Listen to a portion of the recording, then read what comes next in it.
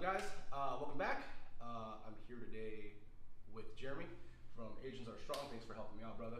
And we're just going over the defense technique against that low line stabbing attack that's straight up center line. So like this, we're just basically stabbing in the center line, okay? So we talked about in our last video about the characteristics of a knife fight. If you don't know, please go and check that video. If not, we're gonna break down the tactics of how to approach this situation.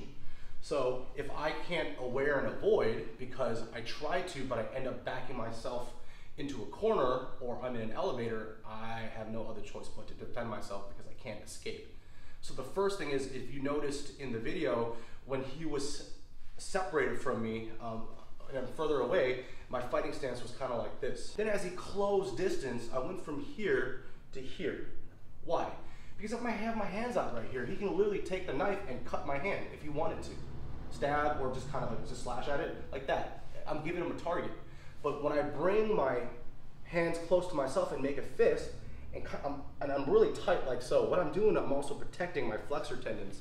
Flexor tendons is what control your grip. If I get cut here, I lose the ability to grip. Also, me bringing everything in tight forces him to come closer so I can effectively defend myself.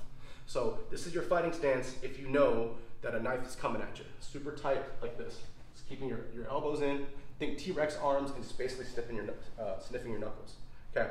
So we want to be able to minimize injury to yourself. So the attack is coming. So if you're a female or carrying a purse, that's what I see on the street a lot. We're going to use this as an example. What I see a lot is people holding it in their dominant hand. That creates an issue. I recommend carrying the purse in your non-dominant hand so you can use your dominant hand to push away and have strength to create distance. If you have a laptop in here, you can use that as a shield. Like, hey, stop, stop, stop, he's coming in. I can use that to brace myself and maybe even push him away and then run. Maybe if I can drop the purse and give it to him, it gives me a less weight to run, and it's just a laptop. Your life is more precious than that, so don't worry about your belongings, okay? So now we're going to go into a little detail about the technique. It's called the split X.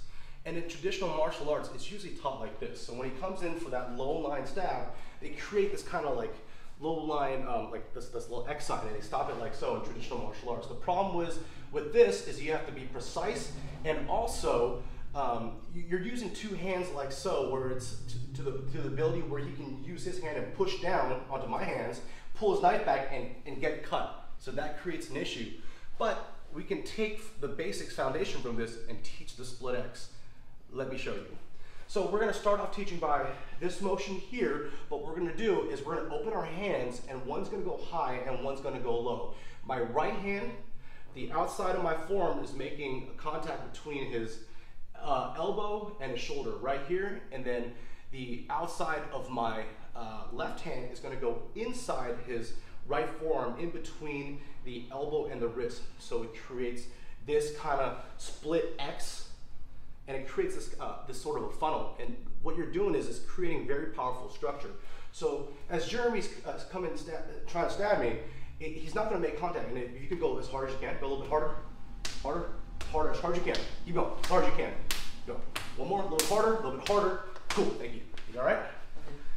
So as you can see, that works really, really well. And if you notice, Jeremy was grabbing me here. So in a real life situation, what people tend to do instinctually is, I want you to walk up to me and grab my shirt and then try to stab me, okay? They normally try to take care of this arm first. But you have to understand, this is not what's going to kill you. This is what's going to kill you. Who cares if he's grabbing me? If you notice when he was grabbing me, I paid no attention to that.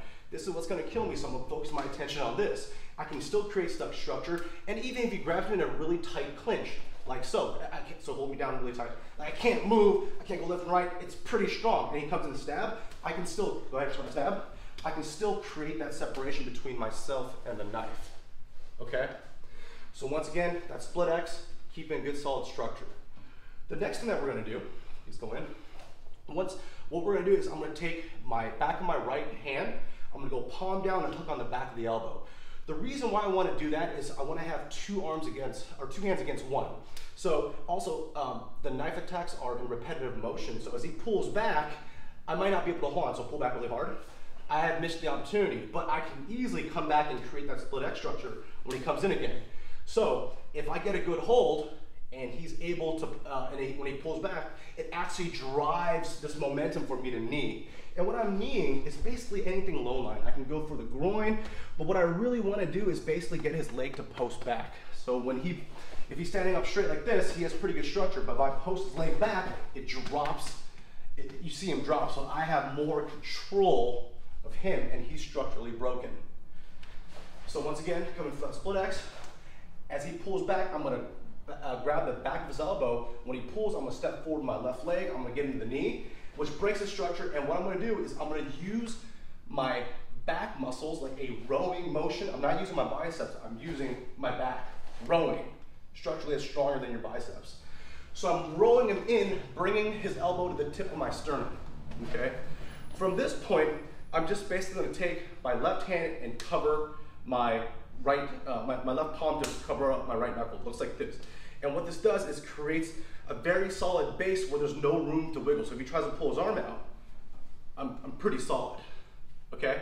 At this point, I'm gonna use my right hand, I'm gonna pretend I'm shaking hands, and my left hand is waving bye-bye. So once again, shaking hand, waving bye-bye, like this. I'm gonna clip them together like that, and it's gonna be right on this tricep tendon, and I'm gonna bring my shoulders parallel 90 degrees like so. So it's pretty tight, so try to pull away, all right? And then I know what you're thinking, oh, I can just take his leg and take him down. I get it, but as I'm instructing this is just a moment in time, okay? So from this situation, once I have control of the arm, I know that he can't stab me. Notice that the knife is pointing down. When it's pointing down, you're doing it correctly. If the knife is pointing up or like this, he can easily pull away. So go ahead and pull away.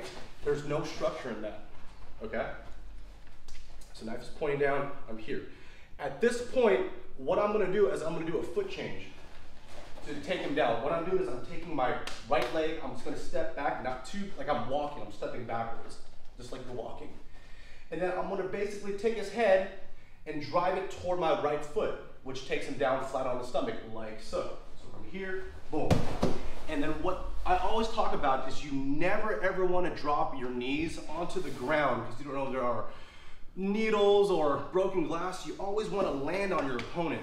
So what I'm doing here is I'm taking my right knee and I'm putting on top of his head, taking my left knee and dropping it on his ribs. At this point, I'm going to give verbal cues to drop the knife. If he does not drop the knife, I need to break something on him that will cause him not to attack me. So what I'll do is I'm basically gonna reach forward and do a Superman motion until his shoulder pops off out of alignment. So I'm dislocating that shoulder. At that point, how do I break safety? I'm just gonna go like this. I can push off, get up. If I want to make sure he doesn't come up after me, I just stomp on this ankle to break it and then run, okay? So putting that all together, I have my fighting stance. The split X comes out, I grab the back of the elbow. As he pulls back, I step forward knee, bringing the shoulder or his elbow to my sternum. I create that grip, I take him down, and I land on top of him, giving him verbal cues to drop the knife. And at that point, if you don't feel safe to to get up, you can just yell and help, ask for help nearby until the cops get there.